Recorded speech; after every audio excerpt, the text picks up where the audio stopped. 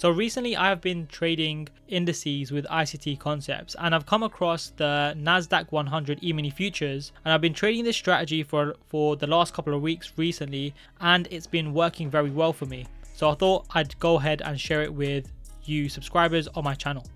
So let's get straight into the concept behind it, how it works, why it works, and then we'll go into an example, and actually an example that I took on the 9th of August that netted me 5% for the month. So let's go and have a look.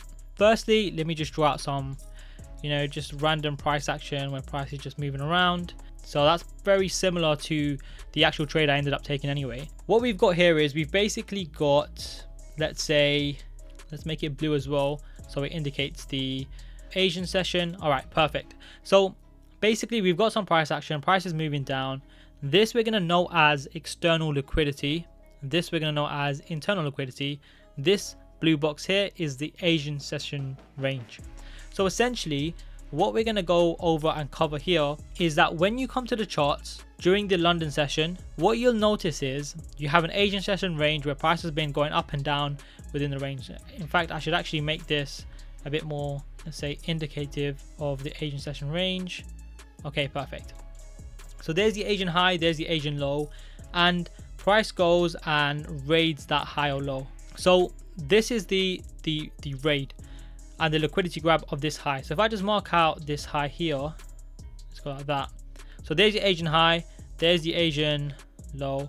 And normally what we're doing for the London session sweep or the Asian session liquidity sweep is we're waiting for price to take the high, look for a breaker structure, and then we take the sells. And as you can see, this is actually what happens here. But there's two things that I want to cover that actually improve the accuracy of this trading model, especially when you're trading on indices. So the first thing is you want to draw out and mark out any external liquidity and then any internal liquidity. So I'm actually going to mark this internal liquidity in a different color. Let's just go white. Okay, and let's just do this one in a different color as well. Let's go orange. Well, actually, let's go red. So we've got internal liquidity here that price creates and then price goes and raids. We've got external liquidity over here that price goes and raids as well. So essentially, normally what we look for is this high, then we'll look for a breaker structure from some sort of structural move here, and then price goes to the downside. But instead, what we're going to do this time is we're going to wait for price to take external liquidity as well, and then on the way down we're looking for a breaker structure like so, and then we're looking for price to return back to a fair value gap, which is in here, and then we enter for shorts. And that's basically the model. So now, without further ado, let's go into an actual example of this trade that I took again on the 9th of August this month that helped me get 5.04% on this trade. So let's have a look at that example. Top.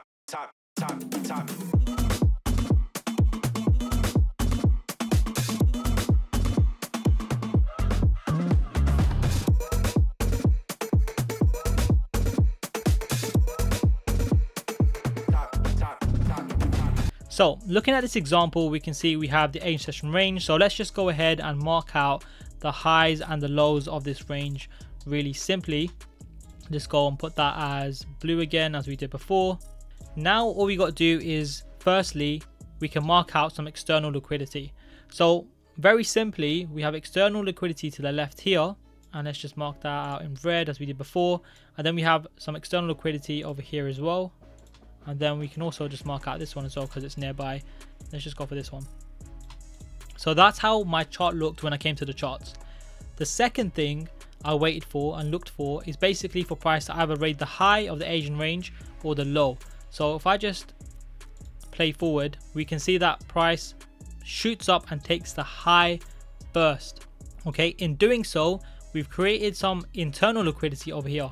So I'm actually not going to mark it out, or actually I probably should mark it out.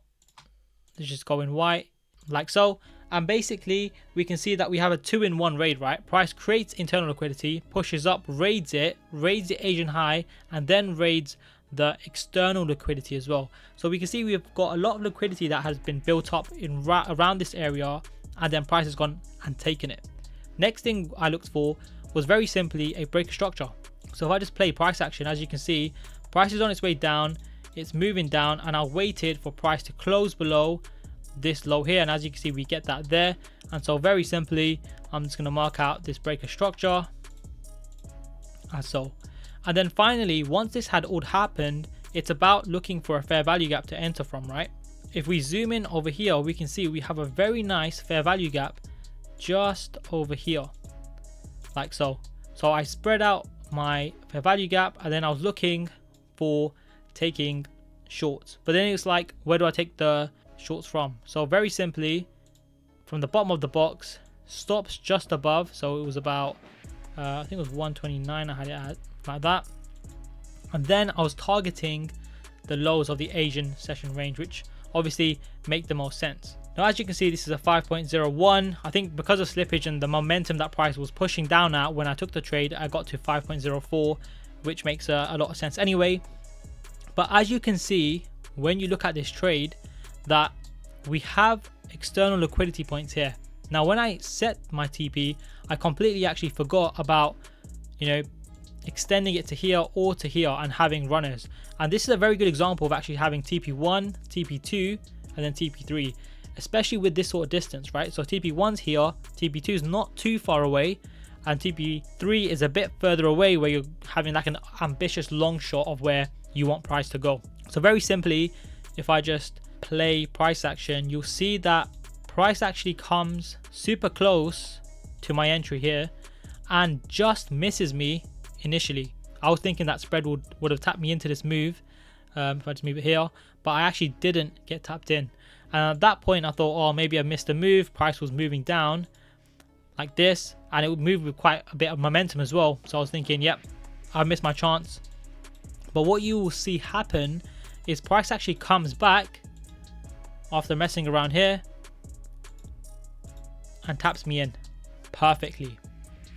Now the secret, I guess you could say, that I wanted to go over with you is the reason why I was so confident in taking this trade is because when price raided this external liquidity point here, we could see that we messed around here, but we created some sort of support here. Now resistance turns to support, price comes down, breaks, tries to go back above again, comes back down again. Now this is telling me this is a very important level, and if we reject this level, then price shouldn't come above this level again. And as you can see, price comes in, rejects it, pulls away with momentum, leaving a fair value gap, and that's what increased the confidence for me to take this trade. So I took this trade at this point here. As you can see, we get a very strong reaction once we actually dip into the fair value gap for the first time, and then you'll see we tap into it again, strong reaction, rejection wicks, and then that's it. From there on, it was literally boom, tapped. And as you can see, we also come back in and we raid this low here. We actually don't end up raiding this one. If I remember how price just reacted and started to be choppy and move around, but we can see we actually caused a reaction here that price caused and built a support from. So as you can see, this was the trade I took. Very simple, netted me a nice 5.04%. And I thought I'd share this with you guys with a nice insight into a strategy that I've been trading, very similar to what I've gone over in the gold strategy and the previous London session strategy as well, with internal, external liquidity. And again, thanks for watching this video, and I'll see you in the next one.